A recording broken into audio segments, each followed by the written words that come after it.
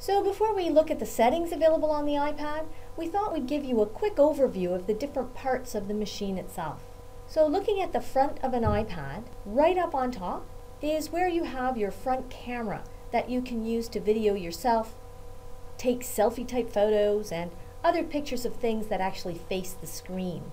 The touch display here takes up most of the front face of the iPad. It displays the app icons which you launch by tapping on them. Down here on the bottom is the home button. You use that for various functions. For example, a single tap will minimize the app you're in and it will take you to the home page. A double tap activates the app switcher.